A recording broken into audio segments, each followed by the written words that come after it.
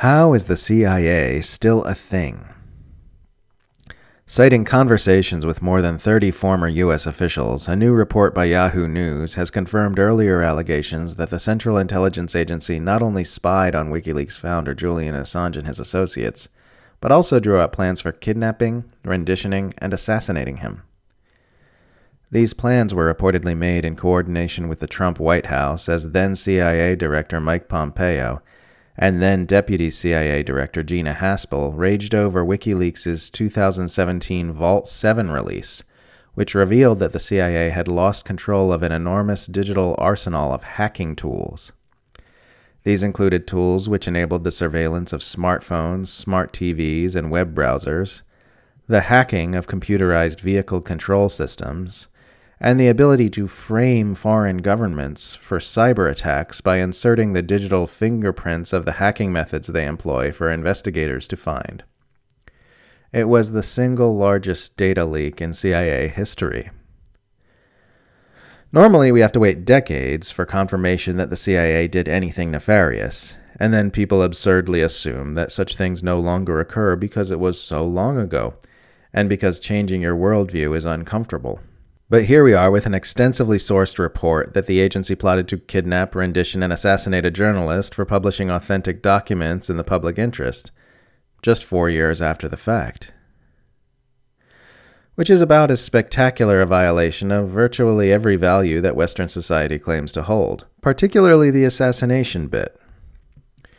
The authors of the story, who for the record insert their own flimsy spin insinuating ties between Russia and WikiLeaks, say it's not known just how serious the assassination plans were taken at Langley, but they make it abundantly clear that such plans were made. Quote, agency executives requested and received sketches of plans for killing Assange and other Europe-based WikiLeaks members who had access to Vault 7 materials, said a former intelligence official. There were discussions on whether killing Assange was possible and whether it was legal, the former official said. End quote. And that, right there, just by itself, should be reason enough to completely abolish the Central Intelligence Agency. Just the fact that this is an institution where such conversations even happen, and such plans even get made, to say nothing of the obvious implication that they wouldn't have such conversations and make such plans if they did not act on them from time to time. I just can't get over how this claim was openly confirmed by a mainstream journalism investigation, and the public response is, "Oh wow, what an alarming news story," instead of, "Okay, well, the CIA doesn't get to exist then." I mean, is it not out of this world bizarre that we just found out the CIA recently drew up plans to assassinate a journalist for journalistic activity, and yet we're not all unanimously demanding that the CIA be completely dismantled and flushed down the toilet forever? This would, after all, be the same lying, drug-running, warmongering, propagandizing, psychological terrorizing Central Intelligence Agency that has been viciously smashing the world into compliance with its agendas for generations. It is surely one of the most depraved institutions ever to have existed, comparable in terms of sheer psychopathy to the worst of the worst in history. So why does it exist?